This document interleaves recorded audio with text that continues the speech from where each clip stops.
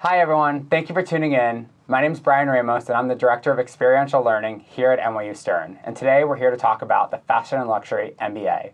And to help me with that, I'm here with two amazing students from our inaugural class of the Fashion and Luxury MBA, Allison Reiner and Christian Troutwine. Thank you guys for joining me. Yeah, Thank you. Yeah.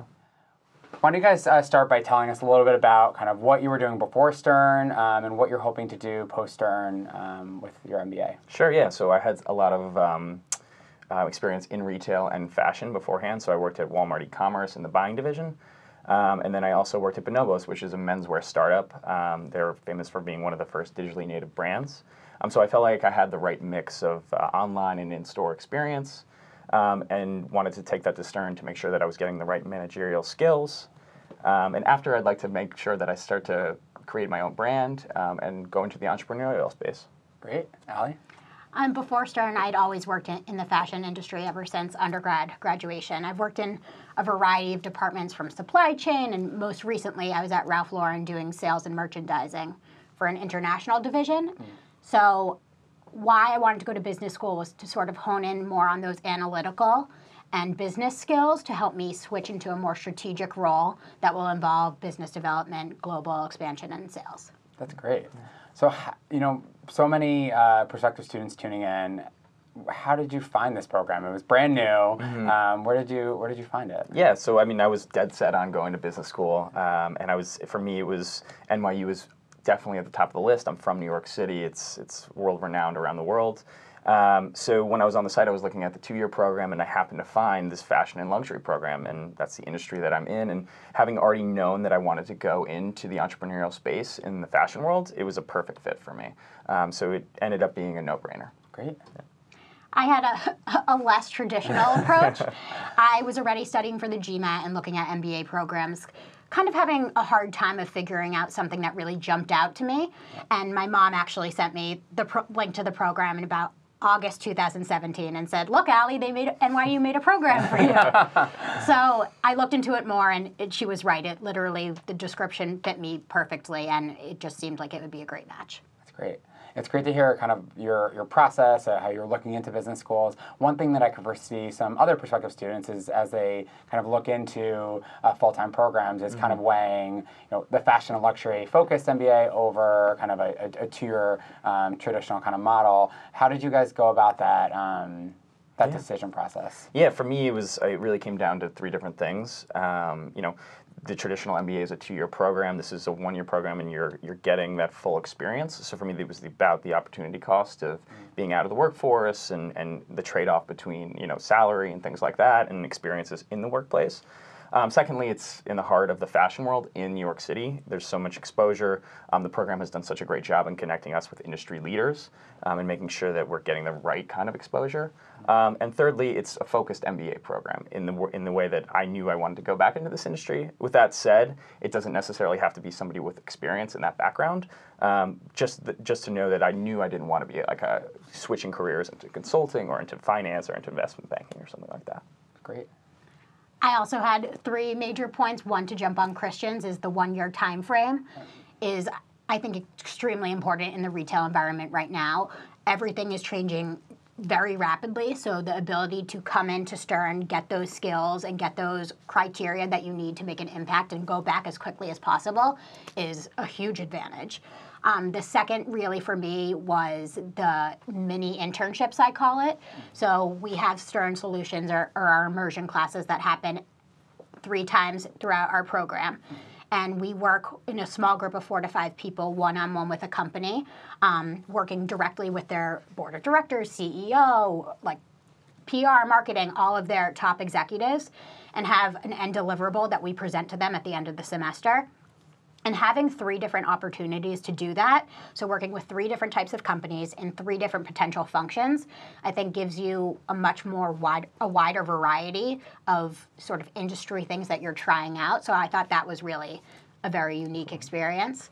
And then lastly, again, what Christian said is the connections, which I have to say is my biggest pleasant surprise from actually being in the program. I knew that we had a very good network here at Stern, but the amount of connections and resources that are available to us really blew me away. So that's been a great strength. That's great. Well, you brought up my favorite topic, experiential learning, or at Stern, as we call it, Stern Solutions.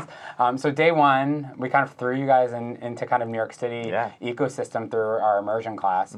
Want to ask you guys, what was maybe one of your favorite classes over the summer? If you could talk a little bit about that. Sure, yeah, absolutely. So one of the situations, it was actually towards more of the end of the summer, but we worked with the Metropolitan Museum of Art.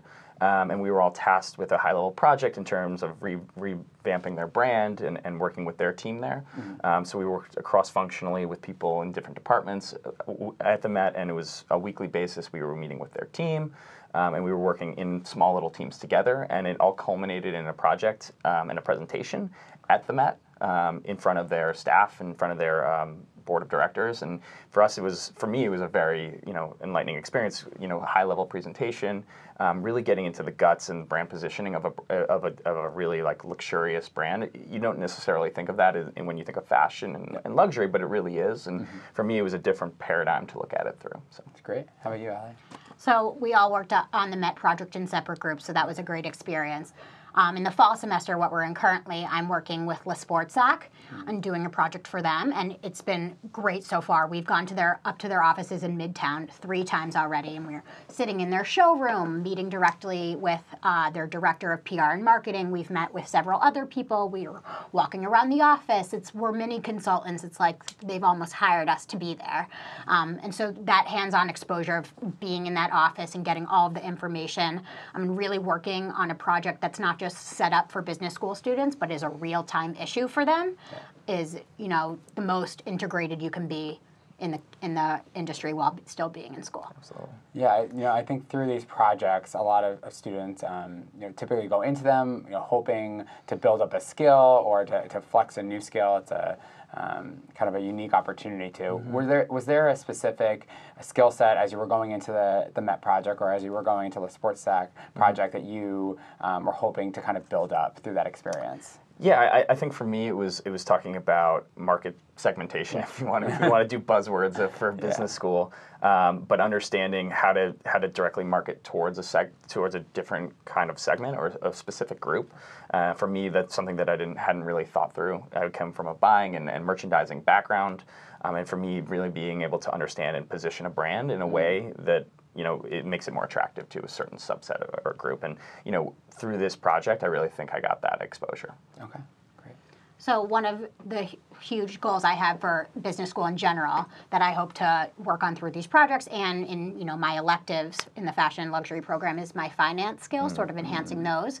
So in these projects, I've gotten access to, obviously internal data, but looking at their P&Ls and really understanding what's happening from a financial standpoint and how that's impacting the business is experience that I didn't have in the working world, so something that I want to work on so I can bring it back with me. Yeah, I'll add on to that, and I'll say, while we have been, the emphasis has been on the fashion and luxury space throughout the entire process, there's been a lot of emphasis on finance and marketing, and that's kind of what's held true throughout the entire process. So those are really underlying things throughout any business school experience, so I think you're still getting a lot of the meat and the guts of a business school experience within that sphere as well. Yeah, so I think one of the unique parts about this program is really kind of industry is at the core of kind of the curriculum. How has it been engaging with the Fashion and Luxury Council, some of the other visits that we had visited over the summer?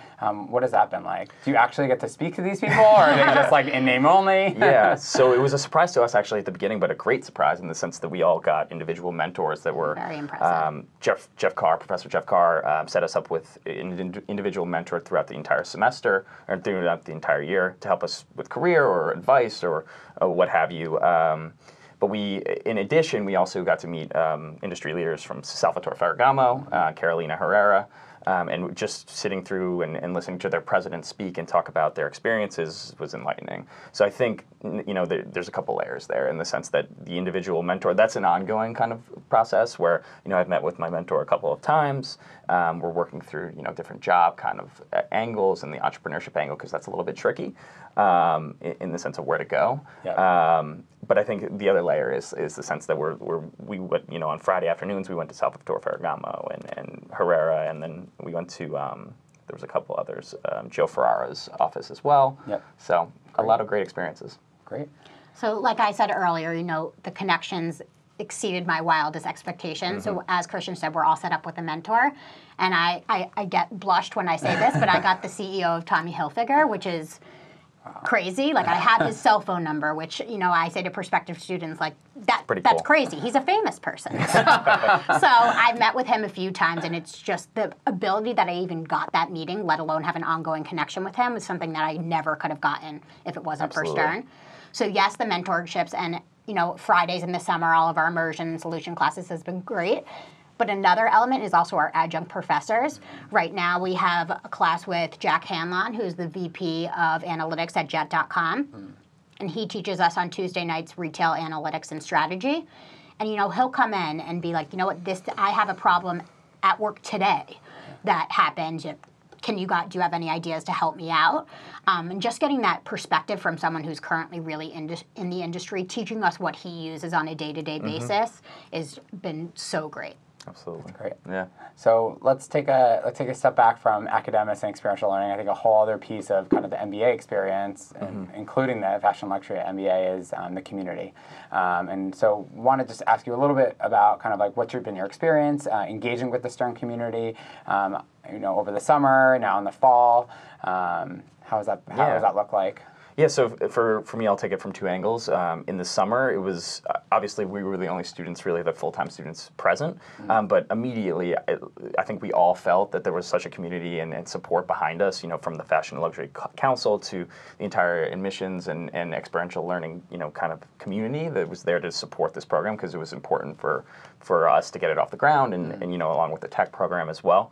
And then I'll take it from, you know, from the students when we came on campus in September, which can be like a little bit of a shock when you have, you know, 800 students come back when you thought you owned the building for a little bit. And they've been nothing but welcoming us, because they know, like, it's for the greater good of the Stern community. Yeah. Additionally, I'll speak to the Luxury and Retail Club, which is a club on campus that's great and you know, really advocates for kind of the program and for us. And they were welcoming, and I think they appointed 10 different VP positions for us.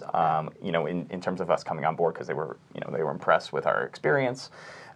So they have been super welcoming for us. Okay. Yeah. Great. I think it's been great. You know, as Christian mentioned, in the summer it was just the tech program and the fashion and luxury program here. Yeah. So we had full exposure to all of the resources Stern had. So that's the Office of Career Development, Office of Student Engagement, and we were able to build one-on-one personal relationships with them, being one of a small group of students on campus. And to be able to translate that relationship throughout the year is going to be really valuable. And, you know, we see each other in the hallway, and we recognize each other's face, and we get coffee. And just to get a jump start on building those intimate connections was really helpful. And more, again, to the club Stern has, I think something that's really unique about the Stern community is that it's so student-run. You'll see a lot of things in the admissions about IQ and EQ, and that's emotional intelligence is also supplemented with your intellectual intelligence. And something that really, you know, drew me to the Stern community that I thought was just a fun fact is that Stern in-person interviews every single person that ends up attending Stern. So in a way, it's sort of like a hand-picked community, and it really does shine through. All the clubs are student-run. If there isn't a club that is there, even though we have 70 to 80, so it's kind of hard to believe. But if there isn't a club, you can create one. You know, student initiatives are happening all the time, and I just think that that's a very empowering environment to be a part of. Yeah, and Allie, you are one of the student leaders of the program. How has that experience been? Obviously, the program first year. How has that been partnering with the administration? It's been great, and again, one of the reasons that drew me to this program was because it was smaller. I thought that I was going to have more exposure and leadership opportunities, so I've really taken advantage of that. And you know, as Christian said, the rest of the student government board and everyone on campus has been so welcoming and really wanting to, you know, include us in everything. We're not a siloed part. You know, we have classes with the MBA 2s, and we are really just one in the greater Stern community with just classes that are a little more focused and some different experiences. But they've really welcomed us with open arms, especially the Luxury and Retail Club, offering up all those positions on the board for us to get more involved has just been really nice. Yeah. So dare I say, I think you guys are almost halfway through. No, not what has We're going too fast. What has been your favorite moment so far? Could be class-wise, could be out of classroom-wise, could be New York City-wise. What's been your favorite experience? We've made such good friends with everyone in such a close. short period of time because we're such a small group. It's really crazy. We had a little break in between summer and coming back for the fall, and we had only known each other for 2.5 months then, but people were going to Croatia together. They went to Spain, and it's just, I have a suitcase here. I'm going to Mexico City with a few girls in my program in a few hours. So just the relationships that we've built, people are coming from so many different backgrounds, so many different countries, has been really special. Yeah, I mean, I'll echo that as well. It's just like we're so close and so tight knit, and when most of the classes are either I think it was 20 to 60 people, depending on if we took it with tech. So just like the connections and like the ability to like the tight knit community, like within Stern's tight knit community, just like helps support us even more. Additionally, I will just reflect back on the experiential initiatives that we've had with the Met. I think that was a super valuable experience. Right now, I'm working with a startup brand, and for me, that's continually like a really interesting kind of like experience that's happening for me, especially wanting to go back into that startup space and entrepreneur space. A lot of people think that the luxury and retail community, it's a very old and kind of, there's like a lot of legend behind it, but there's also like a lot of up and coming and disruptive brands. That's a very buzzword, but it's a very disruptive industry as well. So there's a lot of space for people to come and play in different kinds of capacities. So.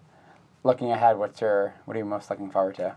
What am I most looking forward to? Not graduating. I can go. I'm having fun here. We're going to Milan in January. It's very exciting. You can't really beat that. So that's going to be incredible. I know we have company visits already set up and all the connections Stern has there. Yep. And just, again, another city we get to explore as a group, and also learn in one of the hearts of the fashion world in Europe is going to be really, really cool. Yeah, I mean, I'll echo that again. Milan is like it's a pretty nice draw for the winter. But I will say also that we have core classes each semester for the retail and luxury club as well, or retail and luxury program as well. Yeah. And there's some really interesting classes that we have. We have next generation fashion, and there's luxury marketing. So there's also different options for us to take and kind of mix and match of where we want to go. And then I think it's one of the great things about this is that we also get to have exposure to a lot of the classes that only MBA 2s would be able to take. So there's different things, like entrepreneurial finance, or just really kind of like very specific courses. So not specific to fashion luxury, but the ability that this program allows us to have. Yeah, so, at the end of the day, it's an MBA. And to have those elective courses to, as I said earlier, I want to really work on enhancing my finance skills. So I think we're actually both taking valuation. So, having that. It's going to be challenging, but it's going to be it's going to be great. Absolutely. So just being able to take advantage of everything Stern has, and what I always say to like our classmates is there are endless resources here, and everyone wants to help you. It's just a matter of using those resources because they're extensive beyond belief. Yeah. And just coming from the summer, you can really see that all the faculty, the professors, the administration, they're so excited about this program, and they've really helped to sort of tailor all of their classes. Like even in a finance class, we did a case study. She made it about like a department store. Everyone has their little touch to tweak and refine to keep this focus, and just feels like we have like a whole team behind us. Yeah, so it's been really nice. It's been really awesome, all the support that we've including the professors and like I mentioned earlier, like the different functions and things like that. That it's like this is something that really makes sense, and like if you're not going to do it 100%, then don't do it. And we're doing it 100%, which is great. Totally. So, looking back to you as a prospective student.